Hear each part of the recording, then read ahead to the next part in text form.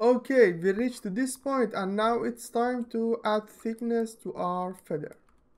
The simplest way to add thickness to any face is that select all of them with press L or A and then use the extrude tools to add thickness to your object. And you can see that now I add thickness to my object.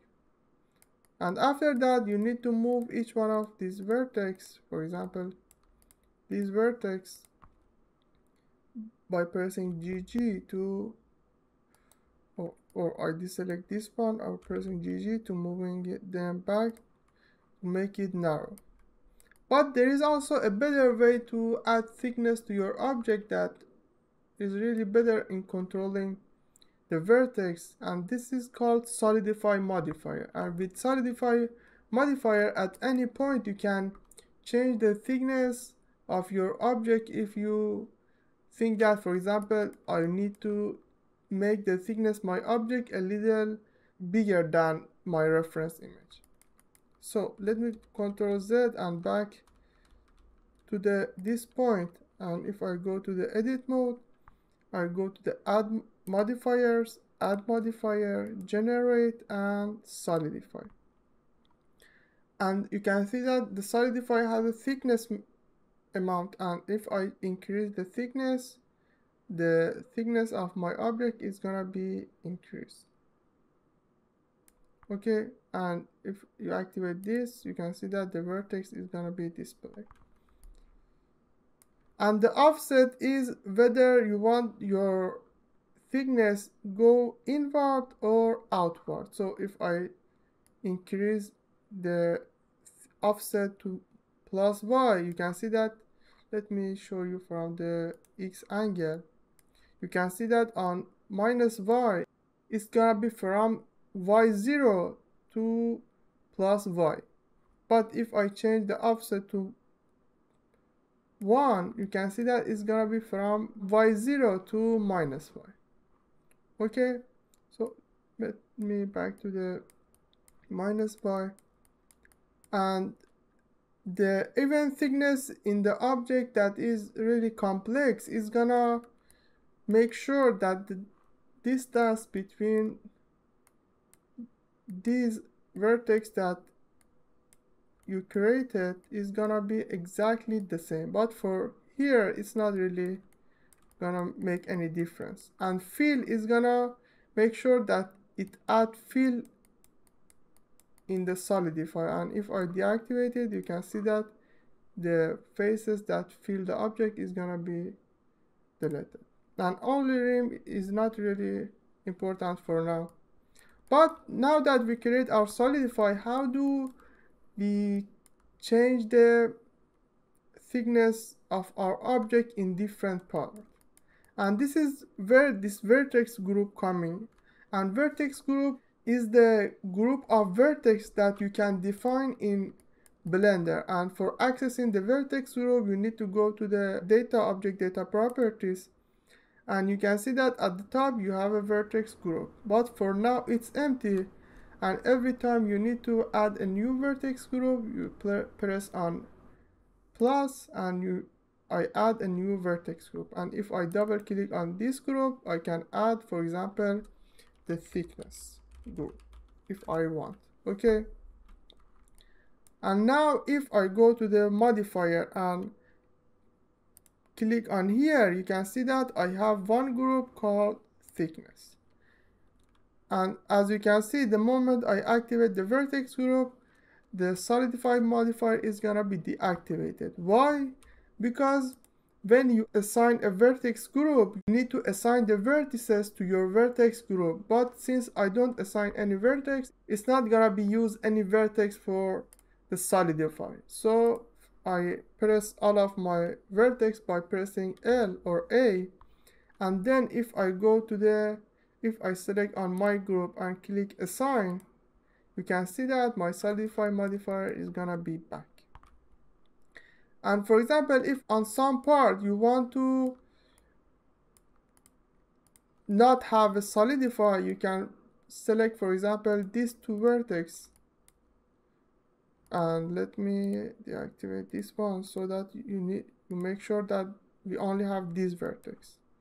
And if I remove this from this vertex group, you can see that the solidify is gonna be cancelled on this vertex. Okay, so once again I'm gonna assign it, and you can see that now all of my vertex have solidify. And one of the things that you can use vertex group is by selecting your vertices by using this selection, and you can see that all of my vertices is gonna be selected. And if I want to deselect some part, you can select deselect for deselect those vertices from other vertices. For example, if I create another group and then select these 4 vertices and assign them, and if I click on this group and press select and then press on this group and press deselect, you can see that all of my vertices except these 4 vertices are gonna be selected. And this is one of the usefulness of vertex group. So let me back to the thickness group, and the way to control the thickness of your solidify is by controlling this weight on each vertex. For example, as you can see, the weight of all of my vertex is 1 because at the moment that I click on assign, this weight was 1. But if, for example, if I select these vertices, okay, and change this way, left click and drag to point it, for example, to make it, for example, to 0.3, okay, and then I select them, I click on the thickness group and click assign, you can see that the amount of the solidify that affect my vertex is gonna be proportional to this weight value. Okay, so it's better to change the solidify offset to +pi to make the effect to become out. So let me offset this like this and activate this. Okay, so it become more like my object, and back of my object is gonna be flat. So I assign the 0.3 on this value, so I'm gonna select these vertices the same and go to the vertex group.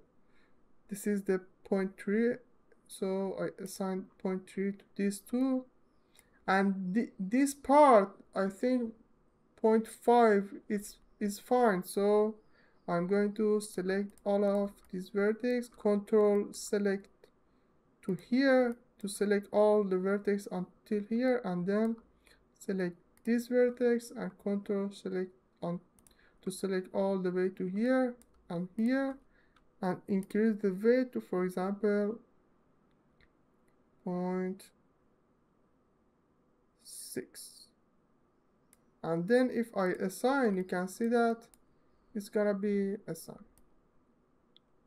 And if you think that these two vertices need to be a little less, so I'm going to decrease them and assign. And also for these two, I can increase the number to 0.8 and assign. And this is how you add volume and control the value of thickness of your object. And this much is also, I think is 0.8 is better. And what is the difference between using the X root and changing the vertex one by one is that now I can increase the thickness of my object or decrease the thickness of my object any value I want, and it's gonna be changed proportionally without worrying about changing any vertex. Okay, so I'm going to back to the 0.5, 4, 5, I think is fine.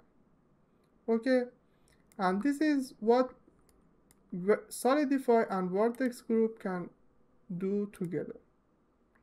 So the last part that I need to do is add a more roundy shape on here.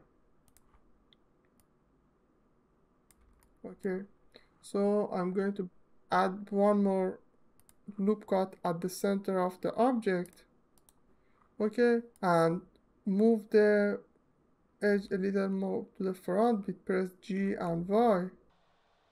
And you can see that because of the solidify, it's gonna be work in the way that unpredictable. So it's better to apply your solidify and then back to the edit mode with press tab. And now you want to move your edge a little to the front, so I select from here because I don't need to select the back edges.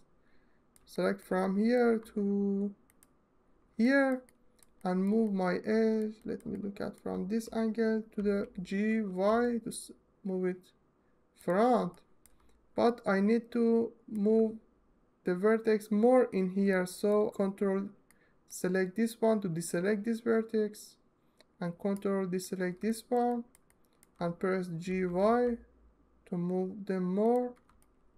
Then I deselect these two vertex by control selecting them and GY to add more shape to this part. So deselect GY a little more, deselect this one by control selecting them and GY. Okay, so I select these two by control selecting them. This one, GY. I think this much is enough. And now I need to add a bevel to make it smoother.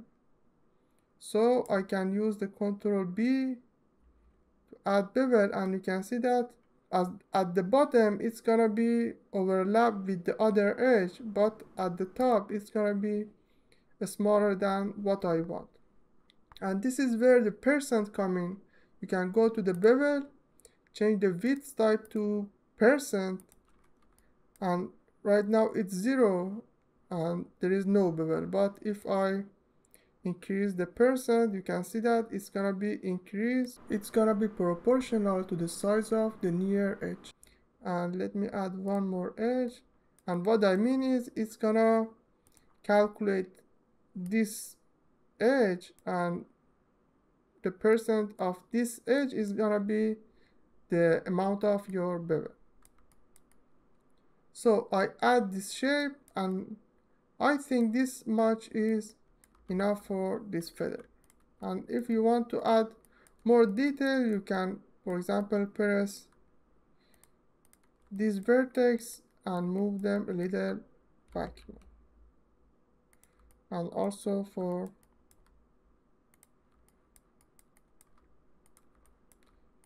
this way. And we can really work on this feather 1 more hour. I can just clean this vertex, add more edges, add bevel in here to make it nicer, but there is no other extra technique that I can teach you on this object. So to this point, I think it's enough. I hope you learned something from this video. See you on the next video. This video was one of the tutorials that I'm really proud of because I explained the Solidify modifier and Vertex group in one video. And it's really a complicated video, so I suggest that if you don't understand some part of it, watch the video again. And once again, I need you to mention that you need to model this metal feather 1 more time without using my videos, because your brain need to learn without watching the video. So model this metal feather 1 more time. And as always, you can subscribe, like, or comment if you want. And I'll see you in the next video.